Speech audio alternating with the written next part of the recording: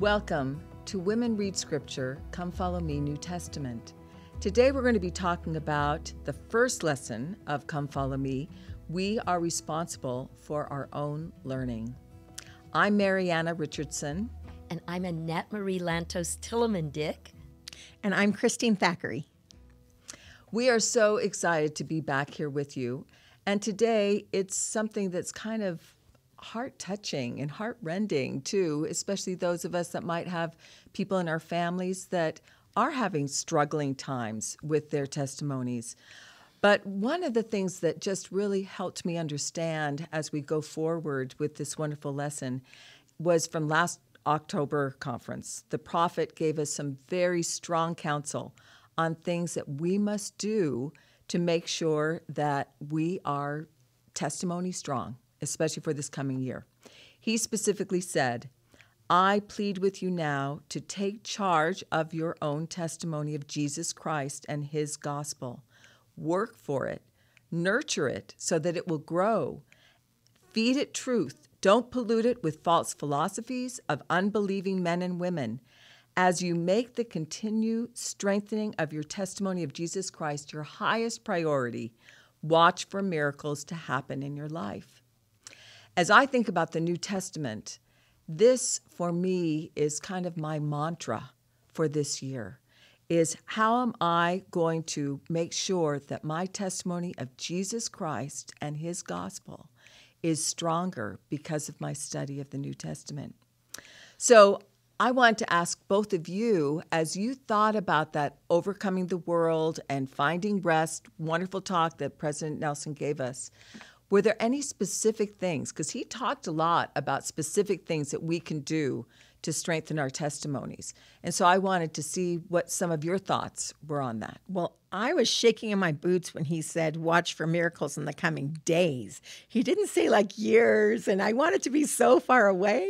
And it was just like, But there are miracles all around us. So I'm a little calmer now than I was when I heard him say that.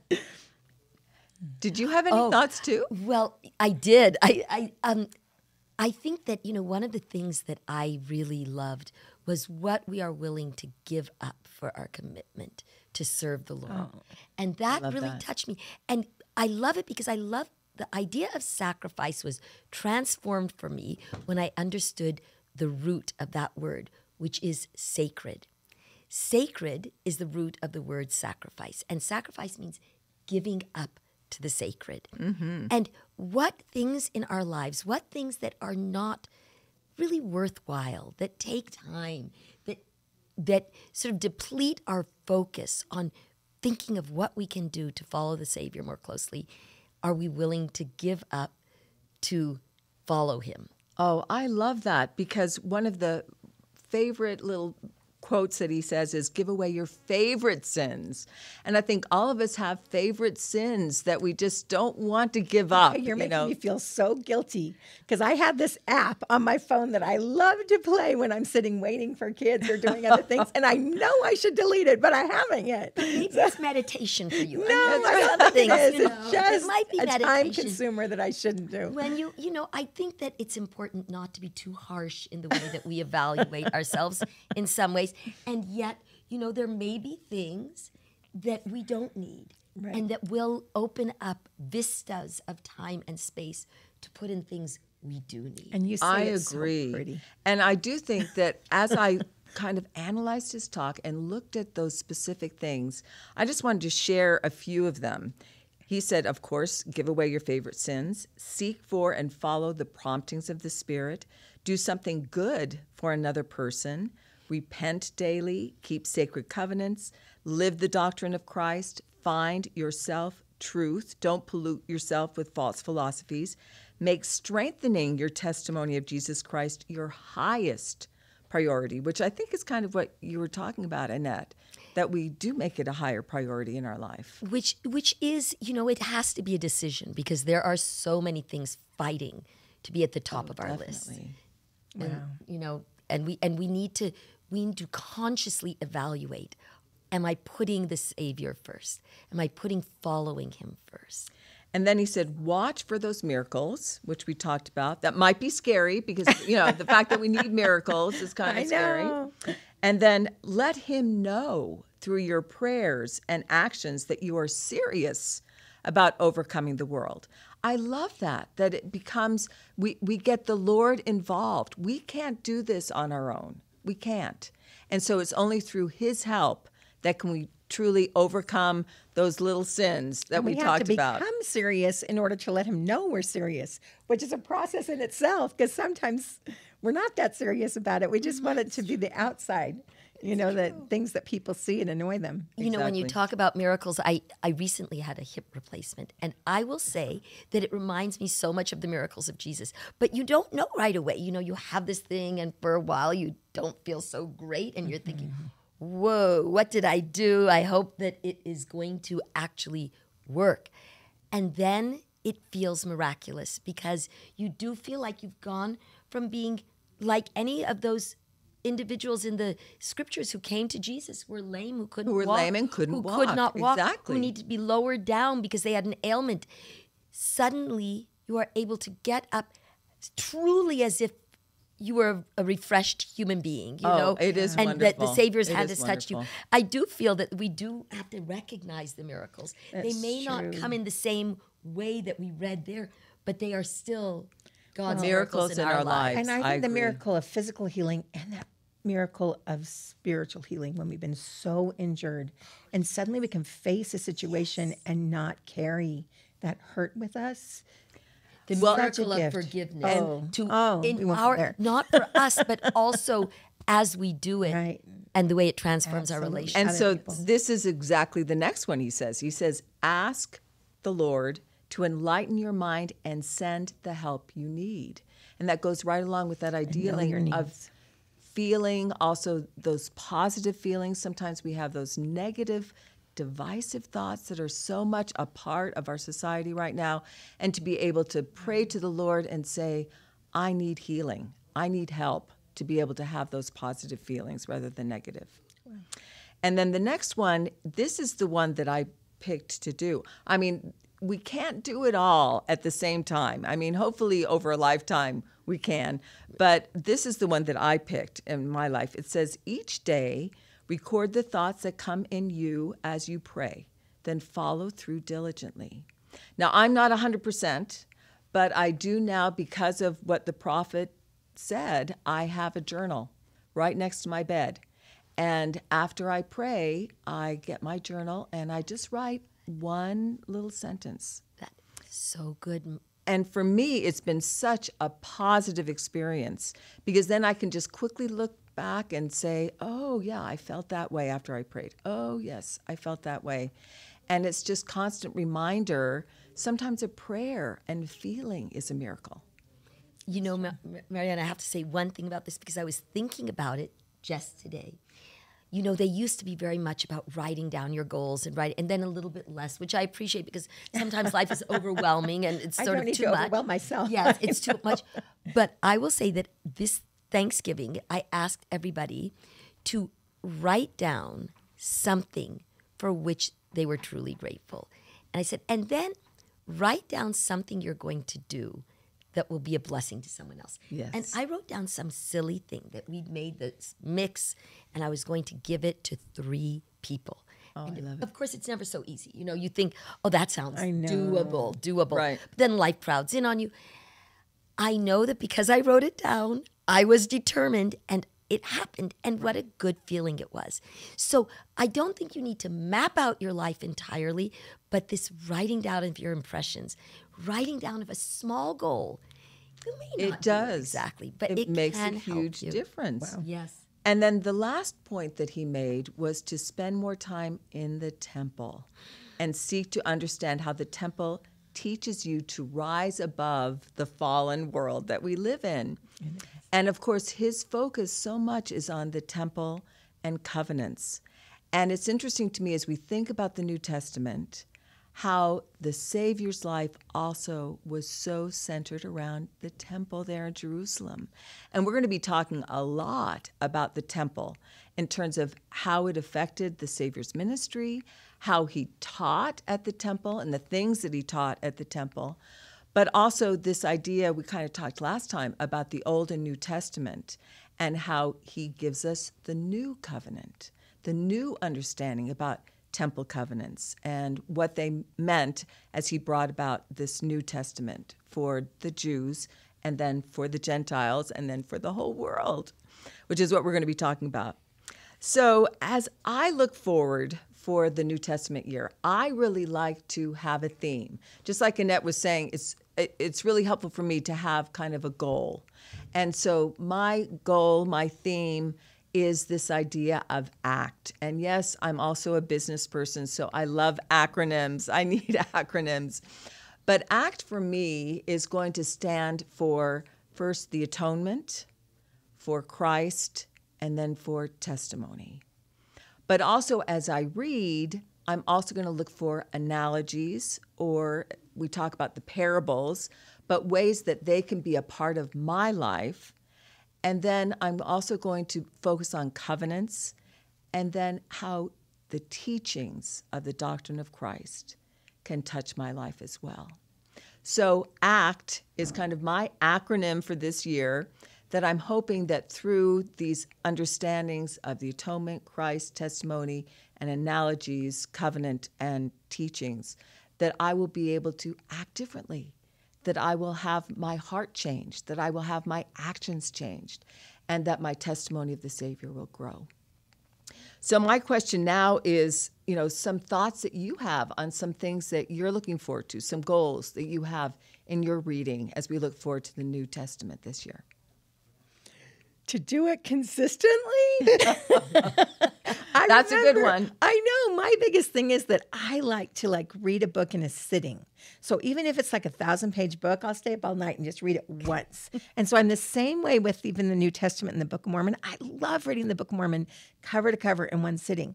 So to do kind of like a little novel. piece, I mean, it's the story. so You see the story. That's the way I do everything. It's just like, whoa. Yeah. So then to have to do a little piece here and a little piece there, which actually I know gives you more, but I'm usually a catch up where I put off and then I'll just flood it. Do it all. So that's where I'm going to really try and do the little sprinkle and be more balanced. It talks about that in my patriarchal blessing I'm supposed to, and I laughed. It's just to make me always know that that's something I have to work on, So that's my goal, is to do a little bit at a time, to not spend the whole day, and the children are like, you're supposed to be doing the laundry. No, I'm just reading today. I love it. So well, you can still have those days. Those days still are wonderful. Well, they just happen. We just let it go, but they just happen. But I am going to try and be more consistent. So I am excited about that one. I love both of these perspectives. I'm thinking I want my own acronym, which I have not thought of yet. But the one that comes to me is integrate, and that I want to. And I get so many letters, and I love to talk, so sure. I'm gonna have something for all those letters. But I do the concept of integration and of integrating what I read, what I learn, the inspiration I get into my daily life and my human relations. I love it. And do that on an ongoing basis every day. I love that. Well, the other thing that I was thinking a lot about also came from General Conference, and it was Elder Jonathan S. Schmidt's talk that was specifically about how when we partake of the sacrament, we also indicate that we are willing to take his name upon us. And he went on, and I love this. One of my goals this year is he talked about that he had a personal list of 300 names of the Savior. And I thought, all right, I want to find 301. So I can say that I have She's not competitive. that many. I'm not competitive at all. But as I focus on Christ, I also want to think, he talks about how every week he thinks about a name, and then he tries to, have his actions, going back to ACT, has his actions kind of centered around that name of Christ for that week. And I love that. So I wanted to ask you, is there a name of Christ that you just, think about, and that just brings warmth into your heart funny? as you think about When it. you said that, the first name that came to mind was wonderful. Oh, one it came is to mind was wonderful, Prince of glorious. Peace. Oh, and You that know? one is a good but one. how beautiful they A are. princess of peace. Yes, but I I mean, love I that. love, and what is so exciting about this? There's so much. Christine can have one thing that Exactly. absolutely comes, and another to me, and they both open whole vistas They do. of ways of experiencing and giving back to life. Well, for me, the name that really struck me was anointed. And one of the things that it talks about in this first curriculum, as we talk about Come Follow Me, that we focus on a word and then we look at that attribute of Christ and really delve in. And it talks about that in Come Follow Me. So I took the word anointed. And the reason why I also picked that word, last week we talked about this idea of the Greeks and the Romans. And we have this word Christos, which is the Greek. And you can say it probably better than me. And Mashiach, which is Messiah, which Means is anointed in Hebrew. and the Hebrew. So we have the anointed one. And for me, that is so beautiful to think about the Savior as the anointed one, the one that was anointed by our Heavenly Father to bring his gospel, to be his personage here on earth, to be the one that is bringing forth this New Testament, this new covenant, just like our Savior Jesus Christ was the Lord Jehovah of the Old Testament. So as I was contemplating this and studying it, I actually found two specific places in the New Testament. The first one is where the Messiah himself proclaims himself as the anointed one. And that's found, of course, in Luke chapter 4. And in both of these instances that we're going to talk about in the New Testament about the anointed one, it's interesting to me to see that we're talking back to the Old Testament. So we have to realize as we talk about the New Testament, we are also going to be talking about some of the things that we studied last year as well. So in this, and I know this is a time that both of you remember well, the Savior, it's at the beginning of his ministry, and he's come back home. He's come back to his hometown. And it's the Sabbath. A little rough. And everybody's, sitting around the congregation. You can imagine the little synagogue. And in Jewish tradition, somebody is given the Old Testament to read. And so it was delivered unto Jesus, the book of the prophet Isaiah. And when he had opened the book, he found the place where it was written, "The Spirit of the Lord is upon me, because he hath anointed me," there's the anointed me to preach the gospel to the poor. He hath sent me to heal the brokenhearted, to preach deliverance to the captives, and recovering of sight to the blind, to set at liberty them that are bruised, to preach the acceptable year of the Lord. And he closed the book, and he gave it again to the minister and sat down. And you can imagine, and the eyes of all of them that were in the synagogue were fastened on him. And he began to say unto them, "This day is this scripture fulfilled in your ears." The thing that I find so fascinating about this is that he's proclaiming himself as the Christ, the Messiah, the anointed one. And yet, what is the response of these people who knew him so well since he was a baby? This was his hometown. And all of them are saying, "But he's Joseph's son." What is he saying? And blasphemy. Exactly. Blasphemy. How can he say you could be that? stoned. I mean, what did they expect? That's a scripture too. That what did you expect to see? And they didn't expect to see this. That it would be a boy who they knew was the son of someone who lived in their Who they town, knew, right. and who had grown up. They weren't asking how good he was or whether he'd been. No, it was just like, yeah, no. I mean, it didn't seem plausible, and it seemed very bold. Oh, very bold. And I think it's interesting when we think about what the list that Isaiah gave of what the Savior was going to do. What was the anointed one going to do? And if you look at it, it is everything that he did. He preached the gospel to the poor. I mean, those are the ones that he focused on. He healed the brokenhearted. He preached deliverance to the captives and recovering of sight to the blind.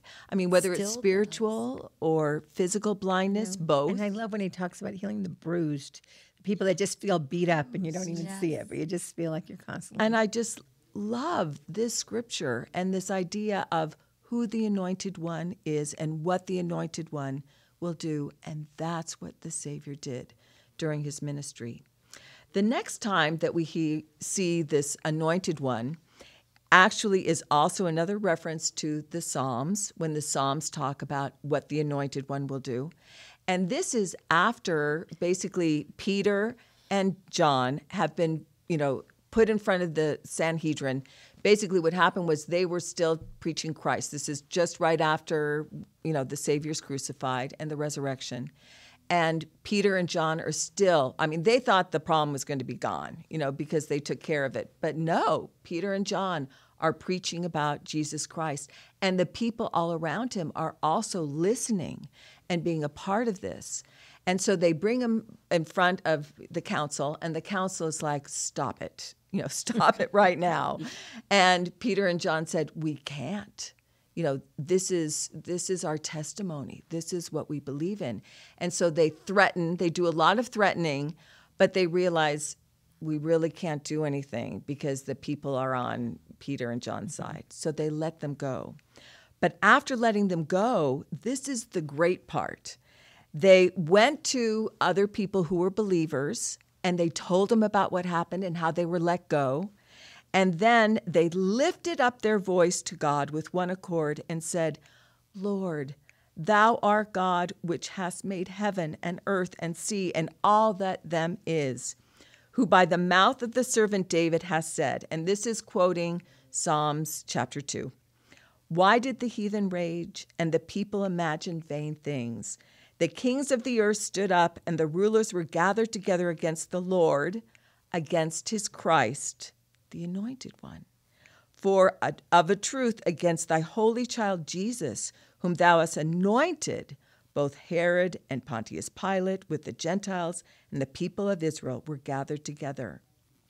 And then they go on and they talk about how because of the Anointed One and the fact that they received that priesthood authority from him, from the Anointed One, from Christ, from the Messiah, that they are able to continue those signs, those wonders, that wonderful vision of Isaiah of all the things that the Savior was going to do, but also give other men the power and authority to do as the Anointed One who allows other men to be anointed.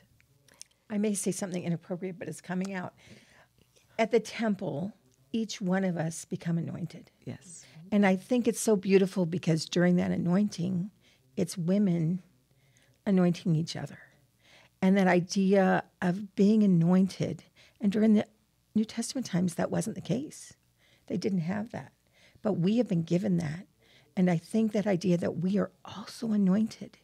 And anointed to not have our voices be held, but to share our testimonies and those truths. And that's part of those promises as you listen to them, to learn Christ's words and then share them openly with our families and anyone who will listen. And I just think truly being that kind of anointed, living those promises, if you've heard them, is just coming to me so strongly to be that person. And I know, Christine, you have some really strong thoughts and feelings about this idea of oil and making sure, because and you're anointed with we're oil. Anointed with oil. So interesting. Oh, So wow. I would love... Like you're blowing my mind. Oh. I'm so glad. Well, okay. Are you ready for... I'm ready for Okay. I'm ready for the 10 virgins. And right. your thoughts on Okay. that. So the 10 virgins twist and go down because I'm going from that Come Follow Me curriculum. And there was 2 stories that are spoken of in that. And the first one is of the young rich man. And I have made a decision that when I pass to the other side of the veil, the first thing I'm going to do is seek out that poor boy and give him a big hug. And I'm saying, so sorry that we've like dissed you all these years because you did keep the covenants For 2,000 years, everybody uses I know, you as an so example. sorry. So I'm going to be another disser. Sorry. So here it comes. But anyway, the thing that caught me is he goes to the Savior and he says, good master, what should I do to have eternal life? Right. And you know, the Lord says, if thou wilt enter into eternal life, keep the commandments. And so the rich young man says, I've done that from my youth up. I'm all good. He was a good guy. Right. Very What good. lack I yet? And at this point, the Lord asks him to sell everything and come follow me. And he leaves sad because he can't do it because there's too much.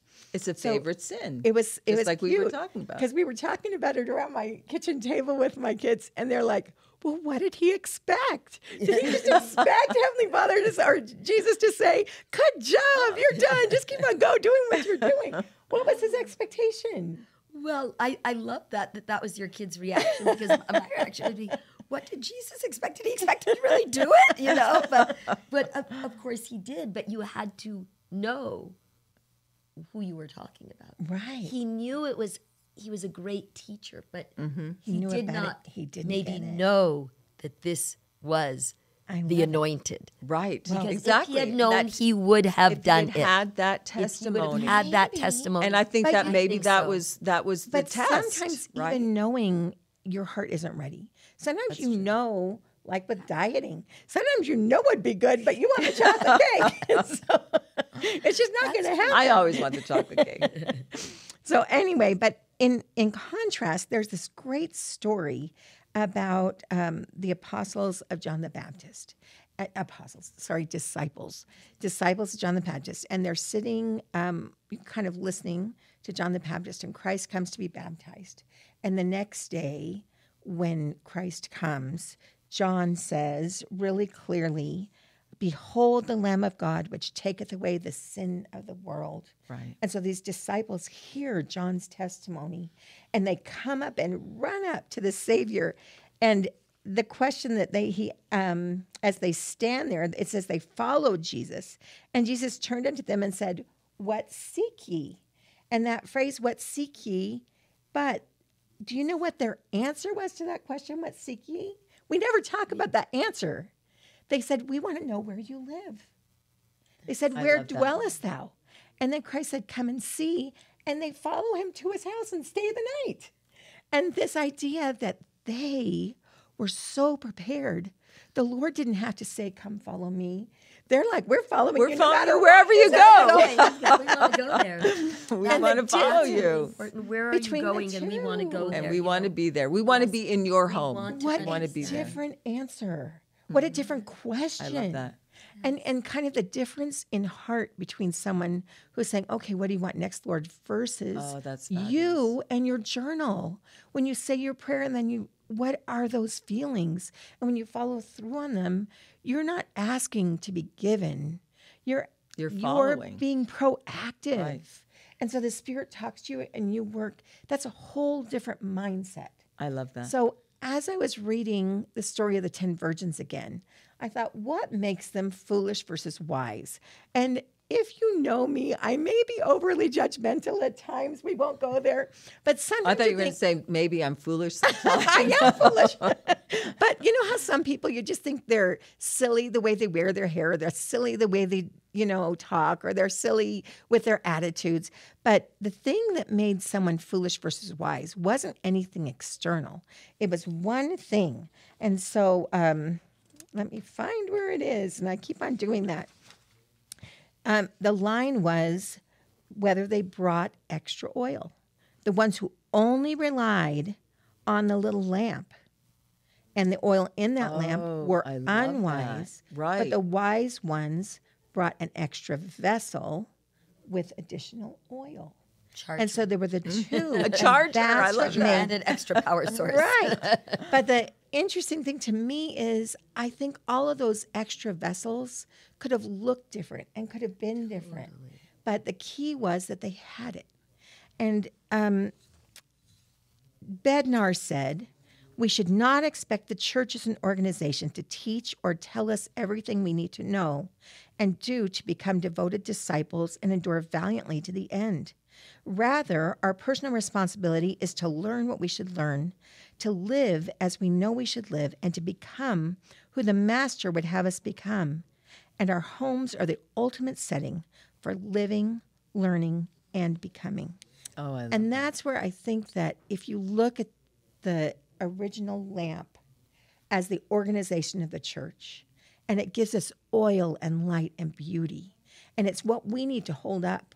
We need to have those covenants in order to enter the kingdom of God. We have to be baptized. We have to have that lamp. Temple covenants. But outside of that, the extra oil are the things that we do in our homes, the things that we do in our lives that aren't, commanded, that aren't a responsibility.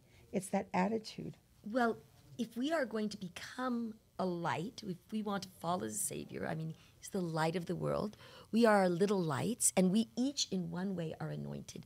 Every person born on this earth is a child of God. Each person has an anointing to become what the Lord wants them to become and to shine with that light. And we need ongoing sources of energy to be able to shine forth and become and be what the church helps us to understand we want to become. We get a lot of input, but then if we really absorb it and we really want it to go forth into the world, it's an ongoing operation that needs a lot of nurturing and nourishment and oil. Right.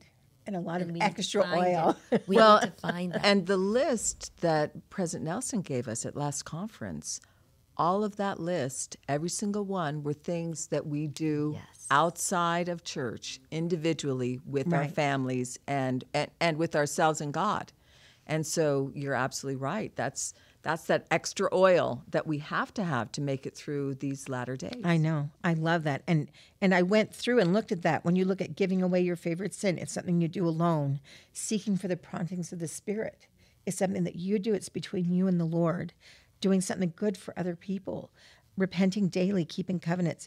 The one I loved was feeding yourself truth. And when you were talking about it, to me, that was a huge one. I did want to talk really briefly about Paul's, this is way off the side, but it comes back, Paul's mission to Berea. So he went to Thessalonica where the people didn't listen and they kicked him out. And then he goes to Berea, and in Acts 17, and I'm going to have to flip to Acts.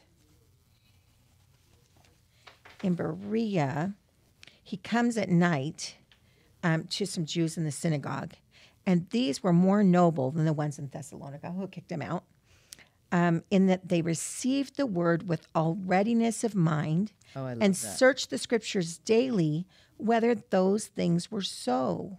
Therefore, many of them believed, also of honorable women, which were Greeks, and of men not a few. And so that there are a lot of Greek women that are listening and learning. But that idea of searching the scriptures daily, if these things are so, you're searching to prove, you're searching to find and to learn what you need to do. And I think that that's kind of what you said earlier. That's so powerful. Matter of fact, it just brought to mind a scripture that my daughter, Amy, when she was a missionary in Argentina, we went to go visit her at the end, of her mission to bring her back home. And as we were there, we noticed a ring that she had that she didn't have before. And I said, "Oh, I love that ring. What did you do?" And she said, "Well, I wanted to have," there was a little man there in Argentina that would do, just a very simple ring, but then, inscribe something on it. And so she said, what I did was from Acts 20:20, going with Paul. And he says after these experiences where some people listened to him, a lot of people didn't, he had a lot of issues. But in this one verse, he said, "And how I kept back nothing." And so her ring said, "I kept back nothing." I love it. And I love that theme because it goes right along with what you're saying. That's a very individual thing that we have to say, I kept back nothing. And my keeping back nothing might be different than your keeping back nothing in terms of where we are on the scale and what we're able to accomplish and do. But I just love that theme. It goes right along I with do what you're love it. talking about. And I love this idea of searching the scriptures daily. And Go ahead. Well, no, I just think that's what we are given the opportunity to do with the scriptures as we begin this new year of Come Follow Me, to keep back nothing, to be completely open to what we will discover, completely committed to integrating it into our lives, completely committed to acting on it in more ways than one, just as you have two different sets of acronyms for it. Marianna, that we will open ourselves. We will truly try to understand and know that these things are true, and then integrate them and act on them in our lives. I love that. And it just creates these pillars of testimony that anchor you to Christ. And I think that's the key. Yes. So anyway, well, what I wanted to say is the Searching the Scriptures Daily, for me, covers 3. So I felt like, I get to mark off 3 of the 13 things the prophet said. The first one he said was, or no, it was number 7 and 8, which is on the other page. Here it is. It's hiding at the bottom. So to feed yourselves truth, so as you read the scriptures, and then strengthening your testimony of Jesus your highest priority. And so making that time, reading the scriptures, a real high priority. And for me, I told you, I often forget in my busy life. I've got lots of grandchildren that just pop in the door, and then we just play and play and play all day. And then it's like 2 o'clock in the morning when they leave, asleep, and we all been playing together. And I have a life of playing with toddlers. That's what I'm doing right now. But it's so fun, but it's hard to squeeze that in. And I've discovered, most of you probably know this, the LDS Gospel Library app has a notification setting. And so you can choose a time, and it dings on your phone, time to read the scriptures. And it's like so grateful, because there's so many times when it dings, I can turn and say, I've got to read my scriptures now because my phone's telling me to. And for me, having that reminder helps me with the highest priority. So I don't have to remember when I'm in the middle of playing a wacky game or hide and go seek or fetch with the dog.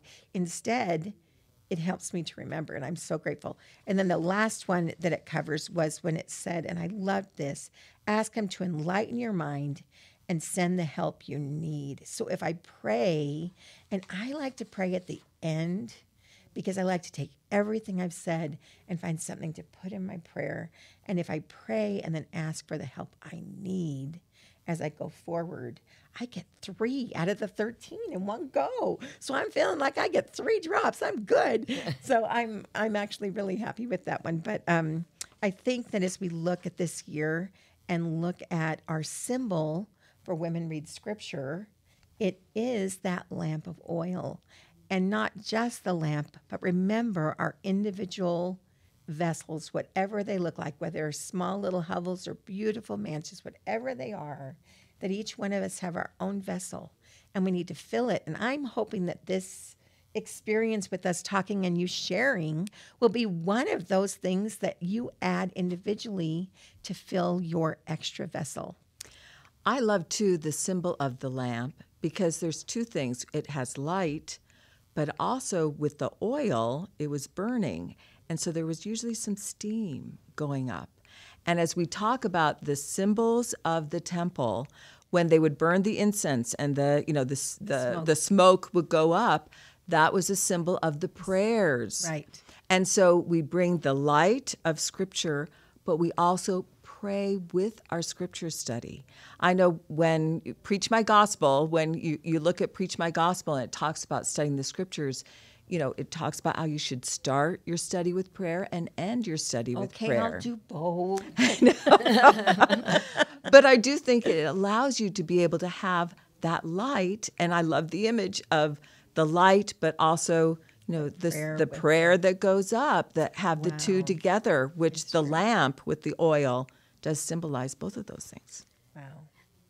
I will say that this past year, I think it was sometime during the pandemic, one of my sons gave me a blessing, and I forget what the reason was, but he said, Mom, in the blessing, it said, Heavenly Father knows you have lots of concerns and needs.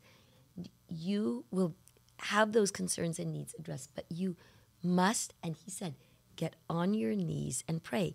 And I pray in so many different ways. I pray when I'm sick. I do pray at the end of the day and at the beginning of the day. But that was a really helpful observation to me. And I have found when I am feeling concerned or anxious or wondering what of the many things I should do next, I now get down on my knees. It is a stop. It's a period to everything I'm doing and pray. And they aren't always the most perfect prayers, but I do it, and it has been a great source of oil replenishment for me to do that in my life. You're making my brain go, woohoo! Because I was thinking, I have a close friend who has a prayer closet, and she has an extra closet, and she puts her favorite scriptures up on the wall, and then she literally closes herself in and says her prayers in her prayer closet. And I thought that was so funny. But I do think that idea of actually kneeling and having a place. I remember Joseph F. Smith had a little grove he used to go pray in, and I used to think that would be so Well, the Savior awesome. had his own sacred spots Right. that we're going to be talking the about. sacred grove, that same Exactly. idea of separating yourself. In our busy lives, sometimes we just... All right, I'm going to get a prayer closet. You know, I want a prayer closet after that. Oh, That's great. I just go in my regular closet. I do That's have a lot of fine. good things. Oh, wow. Well, Annette, I know as a convert to the church, it is so powerful to talk about the beginning of your testimony and how it has so grown over the many decades since then. And I suppose, one of the miracles of it is one of the great revelations I had. How do I find the answer to this question, to these questions, to the question? I mean, my identity came to me, I feel, from God, that he just smacked me with it, with a personal revelation. And then, is Jesus the Messiah? Mm-hmm. And I came to this place where I realized the only way you can do this is in a different way from the way you get knowledge otherwise. It's not just reading books and writing research papers. Prayer, which was not something... I prayed, but not with that much intent. And I felt an answer. And then when I was studying the gospel, I realized I needed to clear my own very crowded mind and spirit and pray sincerely to get an answer. And once I did, I got an answer. And that answer was strong and clear, and it sort of dictated the rest of the choices of my life. And there were many different things that stunned me and surprised me that flowed from that. I made this choice, and then I went back to school, and suddenly I had a whole new life to lead. It involved going to church on Sunday. It involved basically devoting Sunday to spiritual matters, not to secular matters, which was a big change for me. It involved being given callings, and for which I was very grateful. I was called to serve early in we had a little ward in New Haven, but it covered a vast distance. And I was called to teach one of the groups, I think, is the Beehives, were they a young women's group? Yes, Yep. yes, Beehives. definitely. And Sister Holland was teaching the Laurels, so I got to drive with her in the car every day. Of course, at that point, Sister Holland and Elder Holland they were university students. Mm-hmm. And Elder Holland while he was finishing his PhD, he was a counselor in the stake presidency at the same time, so a lot of responsibility. But these were, of course, precious experiences. And even though I had no idea what it meant at that time, there's no question that those experiences were burned into my heart, the things that I learned. Sister Holland telling me how important fasting was. I didn't know anything about fasting. I didn't think about it. She said she found it to be an incredibly valuable tool in her life. And I thought, that's so interesting. I would have never thought that. Sister Holland telling me about going to her bishop with a problem. I thought, I would never think of doing that. Mm-hmm. And you seem like a perfect person. What kind of problem would you ever have? But it was so educational for me. And as I grew in the gospel, I will say, I feel like for the first year, the Lord just covered me with his Spirit. So I was filled with joy and gratitude and thinking, why doesn't everybody know this? Everything means so much more. Everything makes so much more sense with this overlay on my life. So in that eagerness, I wanted everybody, including my father, including the people, including the boys I dated, anybody, that you need to understand this. And it was surprising to me that it didn't just click with them. But in the middle of that first year, my sister transferred to the same college that I went to. And I told her there's one, and I'd worked pretty hard to help make that happen.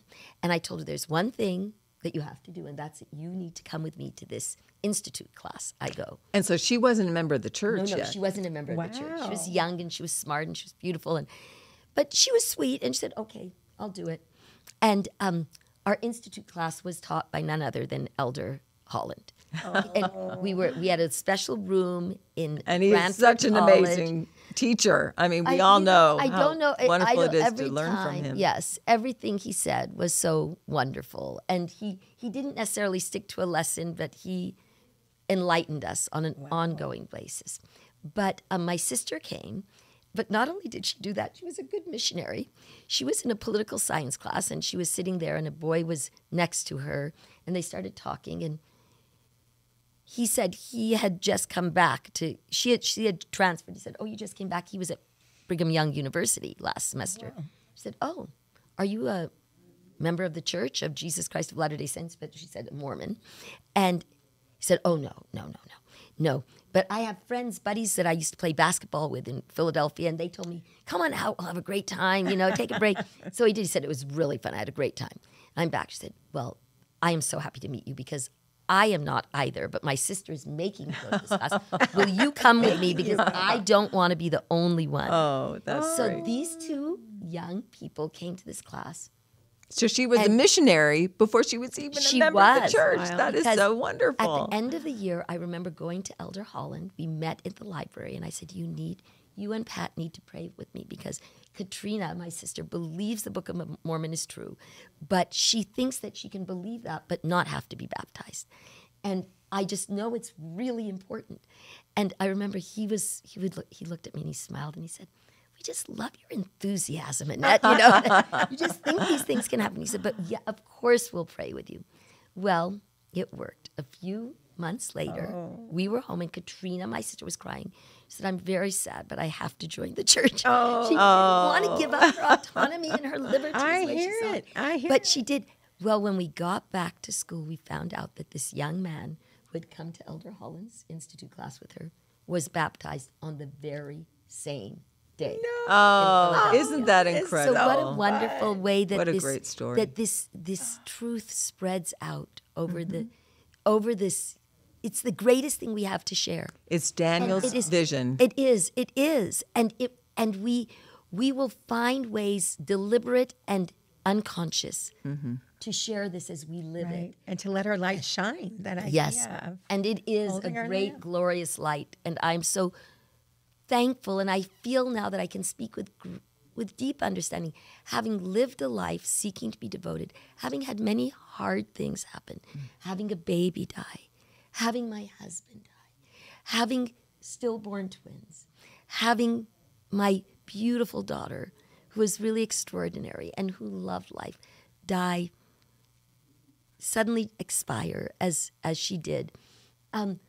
These are hard things, and yet, what I have found is that the beautiful message of the gospel, the vision that it gives us of our purpose here, our purpose eternally, the purpose those we love have eternally, the gifts the Savior has stored up for those that love him, can transform it all into a wonderful journey. Wow. Thank you. Thank you. The last part of this week's lesson is this idea of how do we handle our questions and how do we handle the questions of the loved ones that we have. Now, I know all of us are mothers and mothers of big families. I have 12. My family's not as big as yours. Well, I have 12 children. Annette, you I have 10 living. And I have 7. I think that's pretty spectacular, that we have, between all of us, we have over 30 children. That's pretty cool. I do feel like my 2 that have passed on are still an intimate part of our Of lives. course they are. And I know Christine feels the same way. And so as I think of our children and even us individually dealing with questions and issues, my thought specifically went to John chapter 6. And I have to admit, I know that you're going to know how much I love John chapter 6, especially when we get there, because it is just one of my favorite parts of Scripture. But in this specific story, the Savior is expressing, basically also his mission, and that he is the bread of life. That's when he talks about it. And of course, the people want the real bread. They want the food. They had come back because he had fed, all of them the day before, right? And so they followed him again, hoping for a little snack, right? And then he, instead of feeding them physically, he feeds them spiritually. And from that experience, many fell away. Many left. Yeah. And the part that just brings such bittersweet feelings is when he turns to his apostles, his chosen, and he says,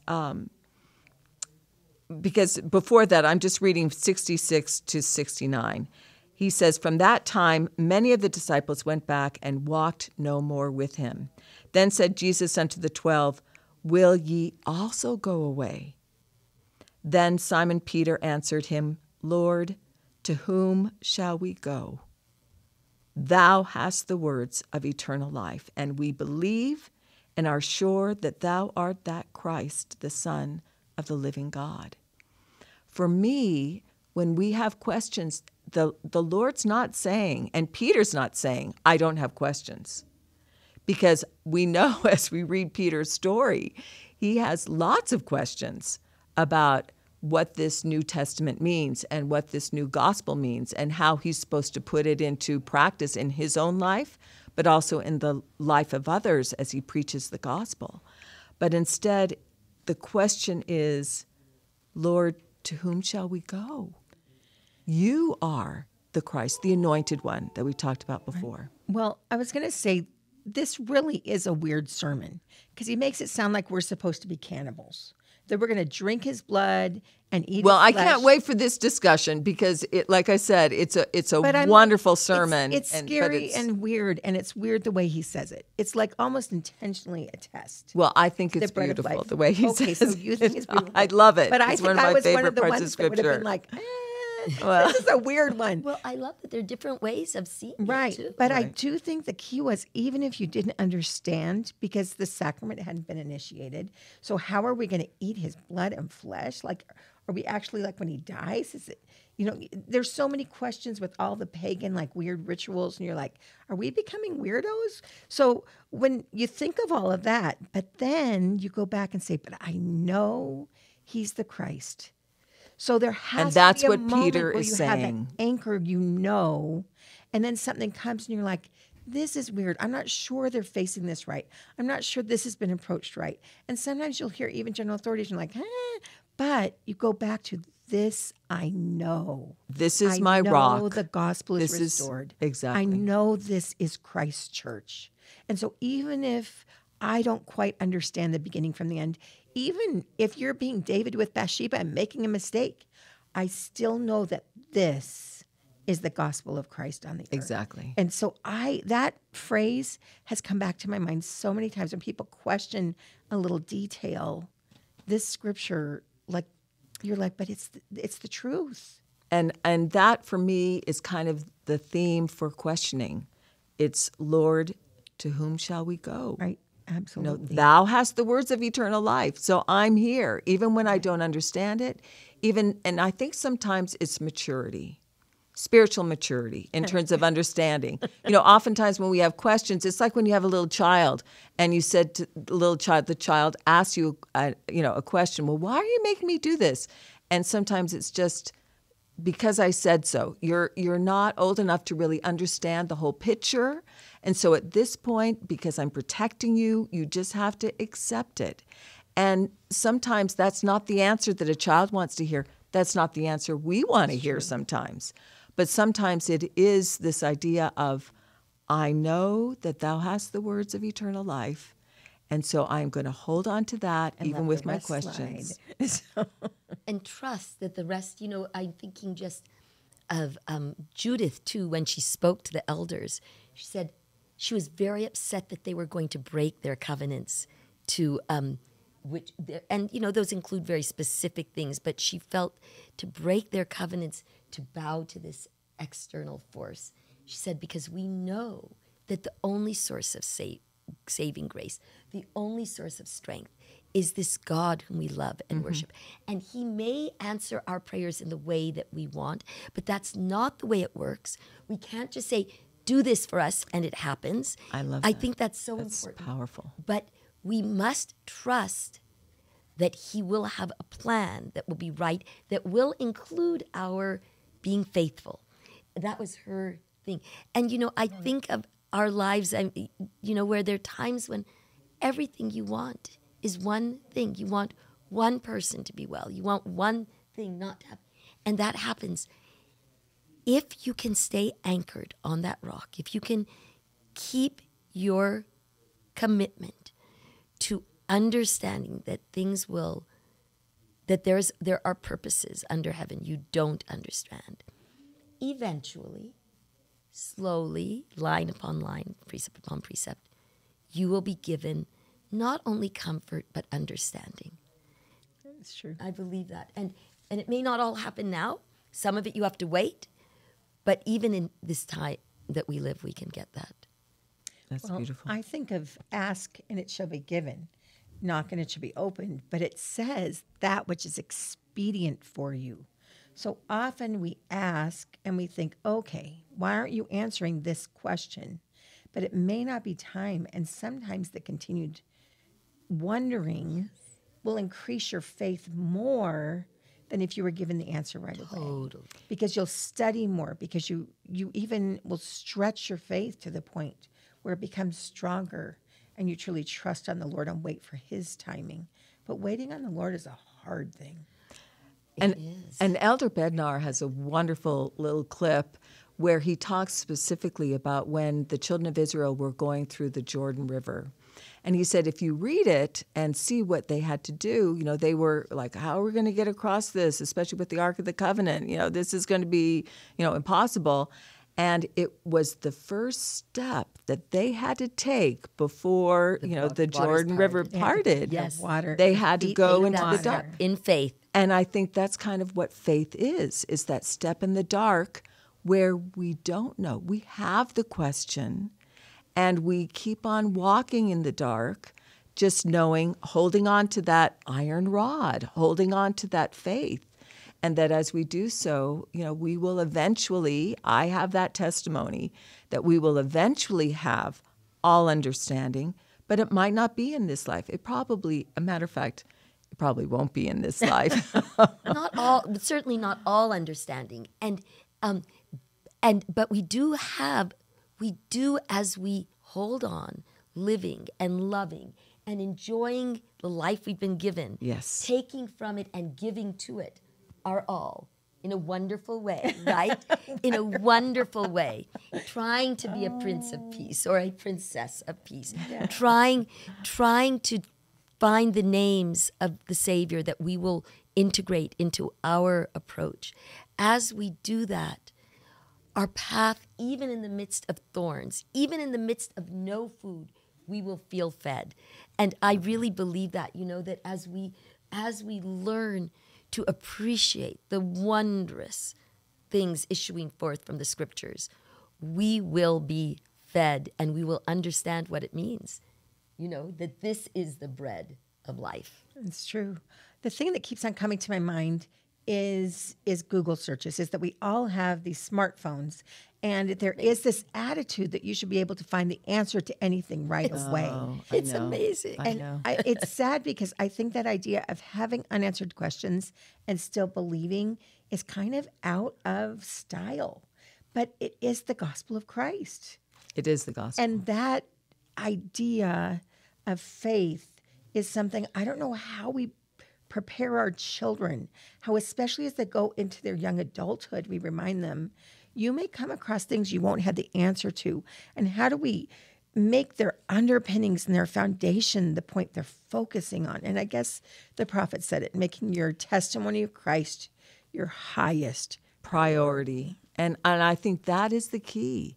As we look forward, I see our future as being lots of questions, lots of things that are going to be happening in the future that are going to cause us to wonder and they're going to be awesome. And I mean that in the awe word.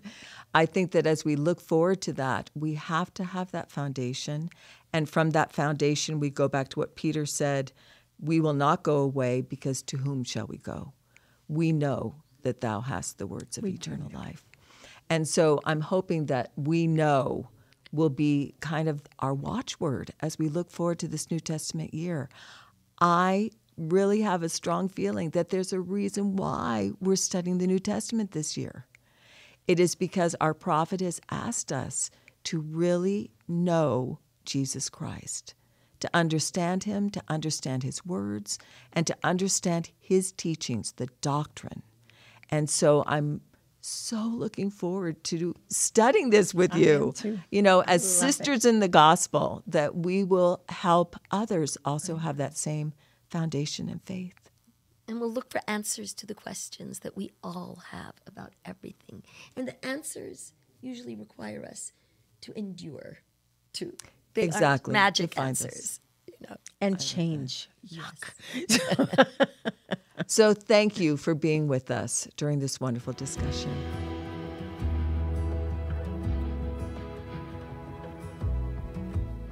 Thank you for watching Women Read Scripture.